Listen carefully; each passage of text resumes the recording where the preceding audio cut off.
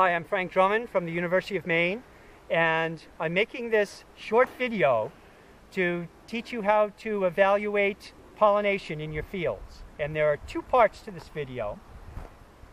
The first is to estimate fruit set based on counting the number of flowers, and then after bloom is finished, counting the numbers of fruits that are a result of good pollination of the flowers in your field.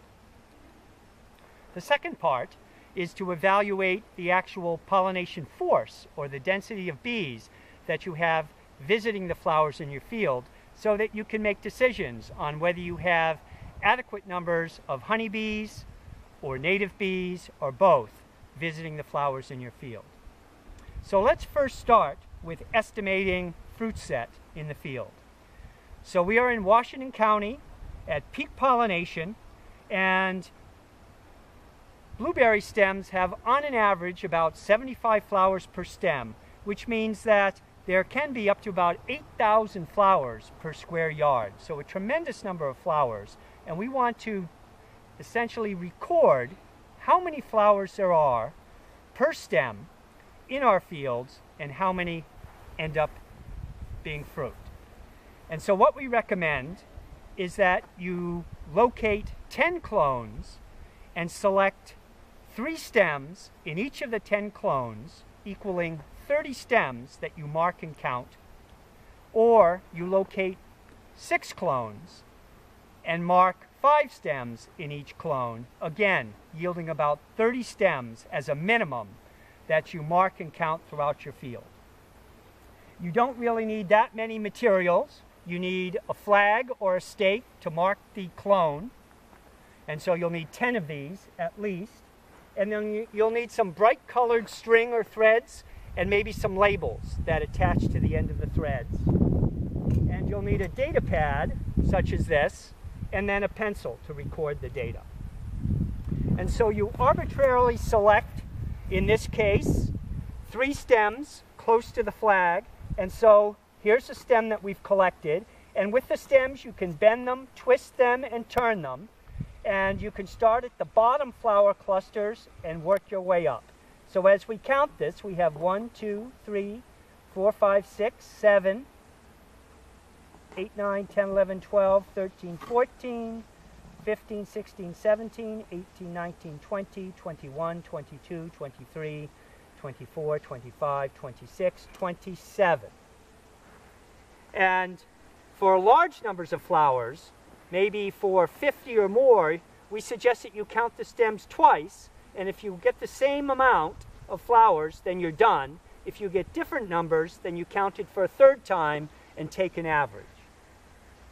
Once you're finished counting, you tie a brightly colored thread around the stem with a loose square knot so you don't scrape the bark and damage the stem. And then you label it, as it says here, clone 2, stem number 3.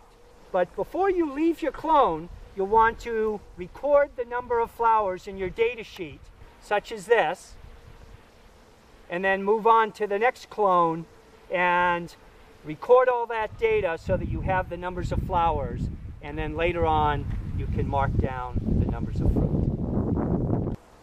Now we'll come back after petal fall, the 3rd week of June or the 1st week in July, and we'll count the number of berries that have formed from these flowers and calculate the percentage of fruit set, or the percentage of fruits from those flowers on each stem. So let's do a little time traveling, and we'll visit the next plot. So here we are, about 4 weeks later, and we found our marked stem in this clone. And so now what we need to do is actually count the number of flowers that have turned into fruit.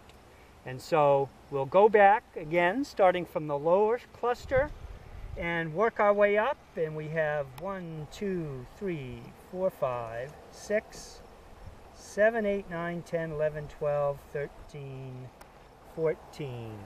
And so we have 14, and if you remember before we had 27 flowers, so it's roughly about 50% of the flowers will end up being fruits. And so we'll continue to do that for all of our 30 stems, and we will then average that, and we'll get an average % fruit set. And this is the initial fruit set. Now, blueberries often drop many of the fruit that they initially set, and this can be because of environmental conditions such as drought, but it also can be just from the fact that blueberries produce so many flowers and they can't hold on all that fruit. And so it can be good to leave this thread on and come back in early July and get a final count, and that will give you the % of flowers that actually end up as harvestable yield. And so with that, what we'll do is we'll zoom in very closely and we'll let you see the swollen calyxes, which will then be the fruit from the flowers.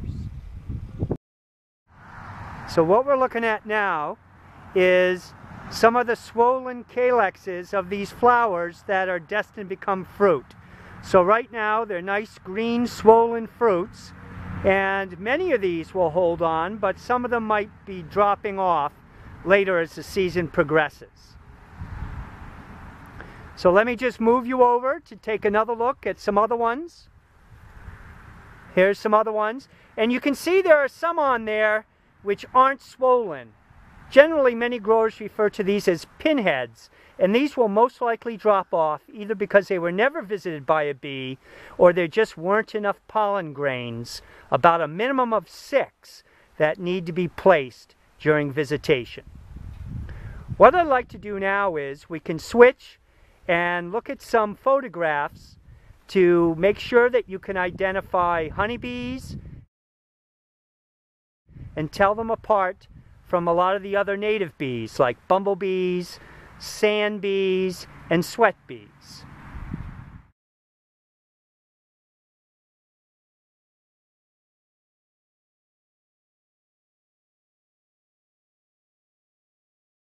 Hi, I'm back again, and what we're going to be doing now is learning how to evaluate the foraging force of bees that you have in your field and then relate that to the expected fruit set that you might get. What we found from previous research is that if you count the number of bees per square yard for a minute and sample your field at least 10 of these 1 square yard quadrats, that you should get a fairly reliable estimate of your pollinator force. Now what you need to do is you need to count both the numbers of honeybees and native bees because their efficiency in pollination is quite different. Now what you want to do is you want to walk very slowly up to the plot and not cast a shadow. And once you reach the plot, you can kneel down like I'm doing and wait for about 15 seconds for the bees to settle down. And then with your watch, time a 1-minute duration and count the numbers of honeybees and native bees that are in the plot. Right now I can see there are 2 that we've started out with that were already in the plot, and there's a 3rd that has just arrived, and if they leave, that's okay. And there's a 4th honeybee that's just come into the plot, and a bumblebee that's working the flowers. And so at the end of a minute, you accumulate all of the bee visits within the plot that actually land in the plot. And for this plot, we had 4 honeybees and 1 bumblebee.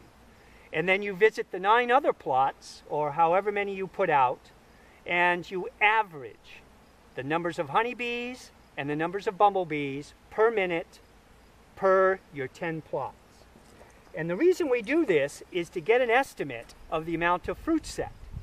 So what we have here is a calculator that we've developed after about a decade of research, and it shows a relationship between the numbers of bees per square yard per minute and the fruit set. And so on the horizontal axis, it shows the numbers of bees per minute as they go from 0 to high numbers. And on the vertical axis, it shows fruit set from 0 to 100%.